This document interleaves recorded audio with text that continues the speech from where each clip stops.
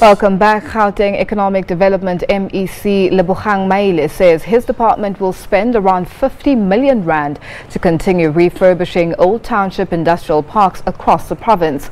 Maile has tabled his 1.4 billion rand budget in the Gauteng Legislature. Over 40 million rand was spent in the last financial year to refurbish 8 dilapidated industrial parks. Maile says the provincial government is trying to create a conducive environment for small businesses to operate. He now joins us live in studio. MEC, thank you so much for joining us. Now, the 1.4 billion rand budget allocation, does the amount meet the requirements? Evening, and thanks for having me.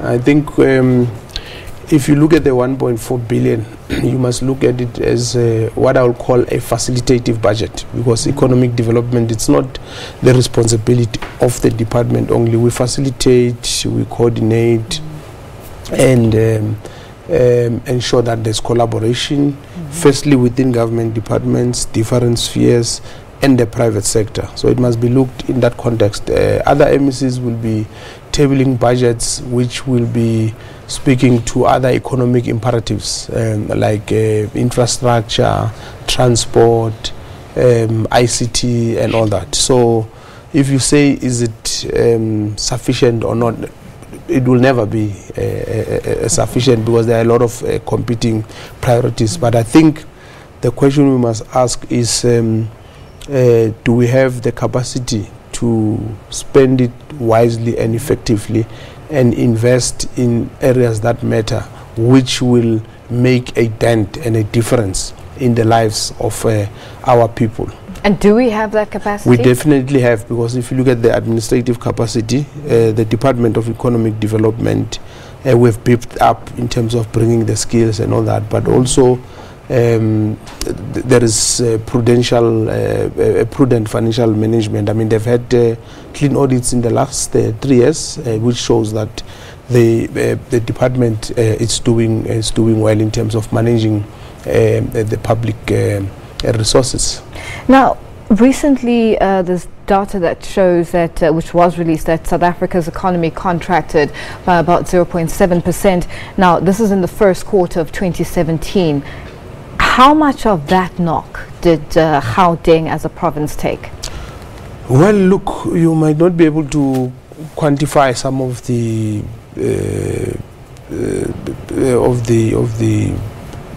effect now, the effects, but I think the impact, it's negative, and it will take us a considerable time to recover, because you know Gauteng is contributing about 35% in the GDP, and the economy is more than 1.3 trillion rands. I mean, it's big. It contributes 42% into the total industrial output. More than 40% of employed people are here. So you can't take it light. But we're not looking at it as a Gauteng province, because we are not an island. We are worried about what is happening in the South Africa's economy, because whatever happens in the South Africa's economy affects us as a province. And that is why we must work with national government as a custodian of macroeconomic policy to ensure that we play our part, we collaborate, and ensure that they also play their role in ensuring that conducive conditions are created. And I'm glad that there is a sense of seriousness and agency now to try and turn things around. Now, let's just look at the Gauteng province as a whole. We're currently sitting as Gauteng at close to 3 million unemployed youth, if that figure is correct. Does the Gauteng province have a proper sustainable plan to deal with this challenge? It's about 2.7 million.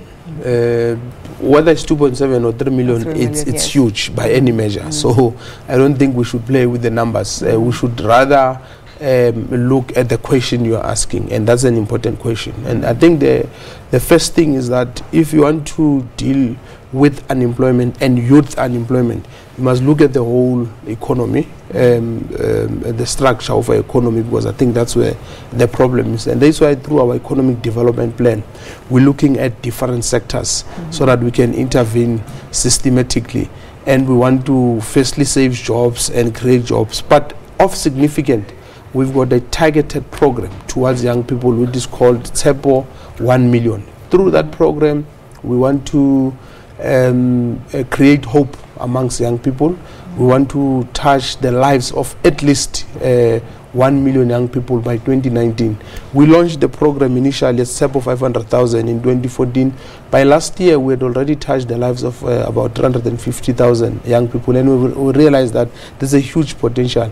But because of the magnitude of the problem, we have to upscale our interventions. And what is special about this program is not your typical program that is only reliant on government. I mean, already we've got close to 30 big companies like your Coca-Cola, your Hollard, your IBMs that have said we will employ a certain number of young people, we will impart skills in them, we will give them business, and that is what makes Tshepo 1 million special and a very important program to help us deal with youth unemployment. And we're very grateful to those private sector partners who have come to the party, and we want to urge more, because if we don't deal with the issue of youth unemployment, we will not be able to deal with other scourges that we see. I mean, the abuse of women, of children,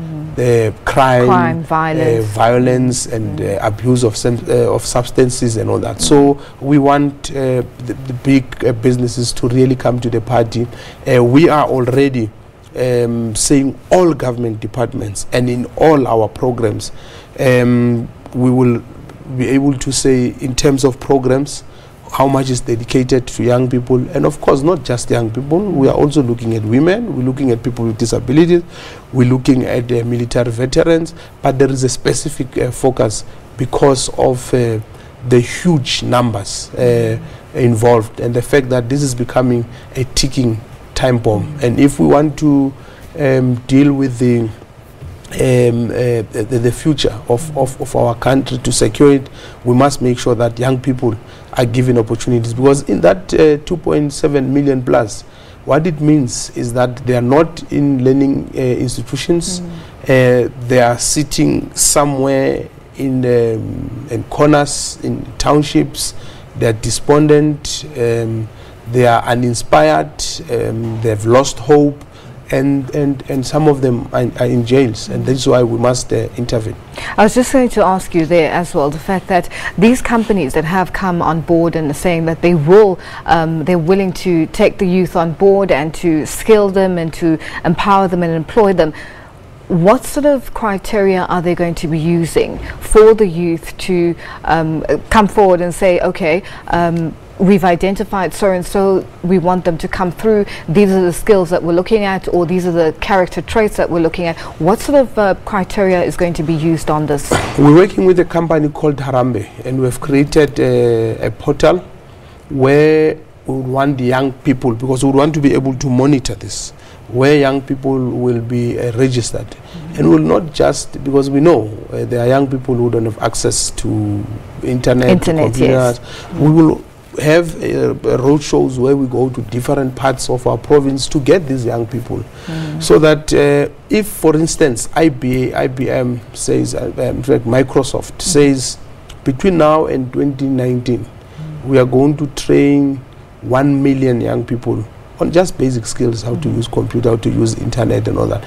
You might think that's not important, but if you want to know what is happening in the world, you want to network, you want to do business, if you don't have those basic skills, it becomes difficult. So those 1 million young people, we will find them. Some of them are already in the system, in the schools, in tertiary institutions. So we don't just look at only those that are out of the system, but we also have programs for those that are in the system, because remember, there will be a significant number of young people at the end of this year who are going to join the ranks of the unemployed once they graduate, whether as matriculants or as university graduates. So we will have to have a comprehensive approach that is also forward-looking. But it's not an easy task. Is a very complex task. The economy is not doing well. We've been downgraded. It's shrinking because this technical recession means the economy is shrinking. So as it shrinks, the issue is how do you grow it and create this opportunity. So it's a very difficult task, but it will need all of us. That it begs for a common response of all of us, and I don't think it's insurmountable. Now, MEC, let's move now to, we touched on access to the internet and small businesses in terms of access to the internet. Gauteng is preparing a major broadband rollout.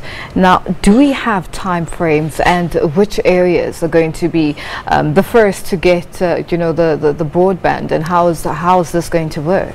I think the MEC of e-government, MEC Barbara Chrissy, will be presenting the budget, because we've got a department called e-government. But we've made a commitment that at least by 2020, all the different parts of Gauteng should be covered, and all the citizens of Gauteng should be having free access to Wi-Fi and internet. So we have already started the rollout. For instance, some of these industrial parks you are referring to are going to be connected, because there's no point of giving people space to conduct economic activities, but they are not connected. There's no water, there is no electricity. So that is why when we look at those industrial parks, we don't just look at them in isolation from the what we'll call economic infrastructure. Our approach is comprehensive.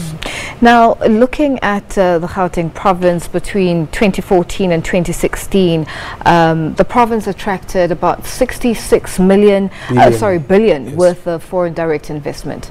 Are we still sitting in the same ballpark, or have figures changed? Well, we will assess, because what is good about these numbers, it's not us sitting and deciding that these are the numbers. There's private institutions like Ernst & Young, I think, is doing. So we will be waiting for some of those reports, and we are hopeful that investors will continue coming. We have not been sitting on our laurels. We've been going to different parts of the continent with the Premier. In the last 3 weeks, we've been to Ghana and to Nigeria, and I can tell you, most African countries are looking up to us. Most of them want us to succeed, and most of them want us to deal decisively and in a matured way with the challenges and problems, because they understand the significance of this economy. In September, the governor of Lagos will be coming to visit us here with a business delegation. So we are doing a lot of things, not just in Africa, of course, but we think it's high time that we also focus in Africa, because Africa, intra-Africa trade is sitting at about between 12 and 14%. So it means we're not doing business amongst ourselves as African enough. We have to explore, and there are reasons why. One of the reasons is a lack of infrastructure. You know, some of the political problems we have in other parts of Africa, and it makes things a bit difficult, and policy uncertainty in certain areas and all that.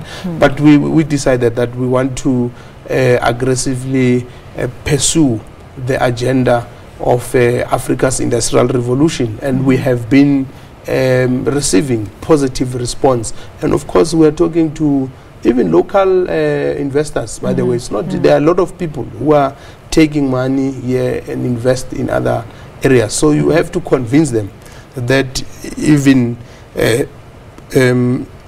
investing in the country is still the right thing to do, and they will ask a whole range of questions because there are a number of challenges. That is why we have what we call industrial action labs, where we engage with industry and they raise whatever issues they face, whether it's compliance, regulatory issue, whatever frustrations they have, and we find a way of solving. But we've also been able, since 2014, visited firms. And I think this is significant because we're not sitting in our boardrooms and meeting with big business leaders without understanding how are the operations, what are the daily experiences and problems. For instance, there's one company had a problem with the road that links them from their farm to the main road and all that.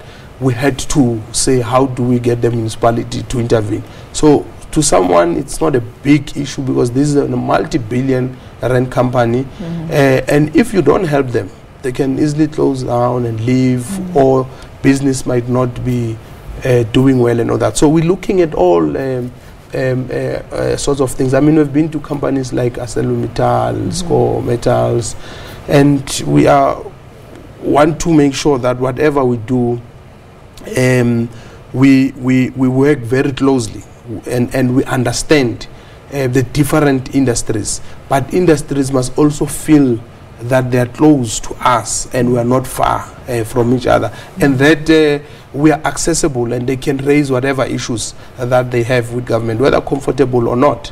And we have also been engaging tertiary institutions in the province, both private and public research institutions, and that has been able that has been helpful because it gives us an insight to understand the nature, the character and the structure of the economy that we are presiding over. Now, speaking of the economy and a lot of work that you're doing in terms of dealing with big business and industrial companies and coming to the table as one, working together. Small business, you announced a move to integrate about 100 billion rands into township economy. Is business accepting and, you know, coming forth with regards to small business ownership in terms of black business ownership and entrepreneurship? Are they assisting? Well, firstly, this 100 billion we're talking about is what the township economies are worth in our province, and this is a study that was done by World Bank. I think it's probably worth more now because it was done, I think, a few years back. And the point we are raising is that we have this significant amount which does not circulate in the townships.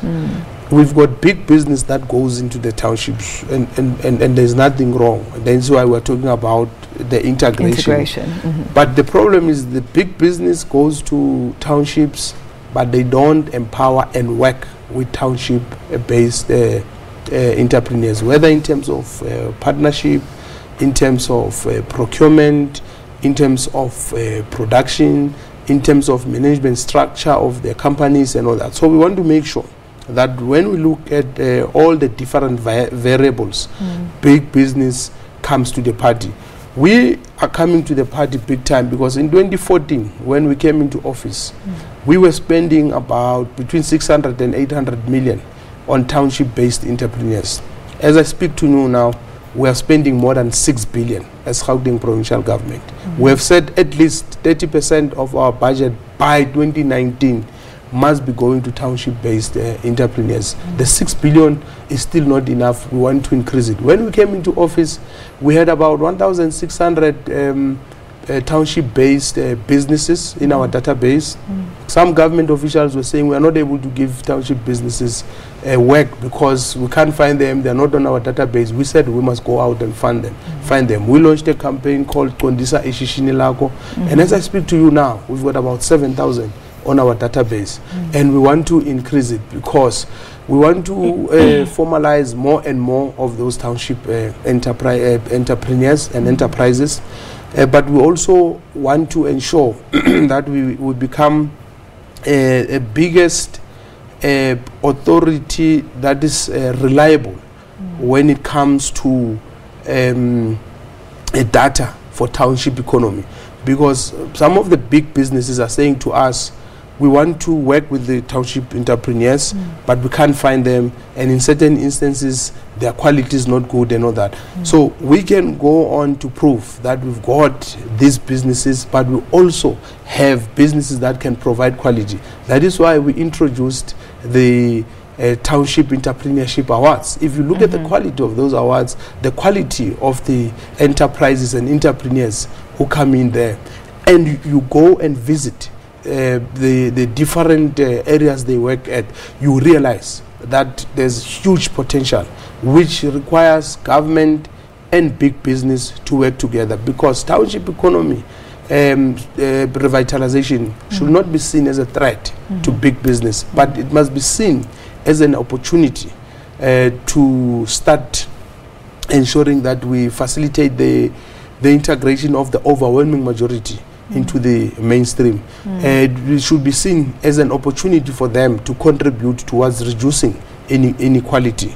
It must be seen as an opportunity to facilitate entrance of new players into the mainstream economy.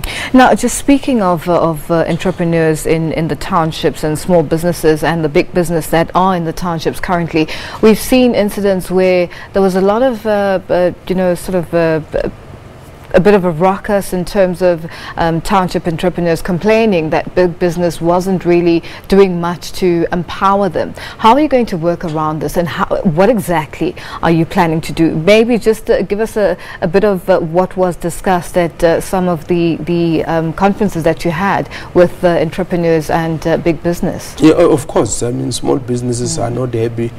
You know, when you run a business and you don't make money, you're obviously not going to be happy. Or when you register a company and you don't have market, you don't have money to start. So they're not just blaming big business. Even despite the fact that we're spending 6 billion, we've got 7,000 of them. They still feel you're not doing enough. They still feel we're not doing enough and all that, which is fine, because we are a government. We must always be put under pressure, and we don't mind. I mean, that's we're not doing them a favor. It's our responsibility. They're our employers at the end of the day. We'll continuously engage them, understand what is it that they're saying we're not doing right, and what is it that they think we can do differently. And that is what we want, especially with entrepreneurs, to be innovative and say to us, why don't you do this thing this way? Or, I've got this company and this is how I'm doing things. How can you help me and all that? Not people who are sitting and waiting for government and complaining and saying you're not doing anything. We are not allergic to constructive criticism. We take it, and that is why through our Ntirisano program, which is working together, led by the Premier, we have been to all the regions of Gauteng, I think to more than 66 communities. We will be going back to those communities to report, because we said to them, what are your problems? They told us. We said we'll respond to them, and we said to them, where we can't fix things immediately, we'll still tell you. We will not lie to you and all that, because this is indeed about working together. So we will continue engaging with the big business. Like I said, some of them have come to the party big time. I mean, companies like your Sun International, if you look at how they are empowering our entrepreneurs through their enterprise development program, their participation in our township economy, I mean entrepreneurship, our company like Nedbank, including media houses, by the way, and I think we would want SABC to come to the party as well. If you look at your Mail and Guardians, your independent newspapers, they've come to the party to say we support this business. Even with SEPO 1 million, you have had media people saying for the first time, we're not just going to give you coverage. We're not just going to give you airtime. Give us young people who want to employ them. We also have value chain. Bring them, we are going to give them skills. We are going to give them business. And this is what is inspiring and encouraging. And it gives us hope that we will exceed this 1 million. When you get all different sectors of society agreeing that this has become a crisis and it requires everybody. We can have differences about how the economy has been managed, how, who captured, and all those issues. But on these issues of national interest, like unemployment of young people, growing the economy, we should all work together to ensure that we succeed. Because if things don't work, we all stand to lose. It's not this government or that party that is going to lose. It's all South Africans, and the consequences are dire, and they will take a long time to reverse. And that is the message we are conveying to all the different sectors of our society in Gauteng to say work with us.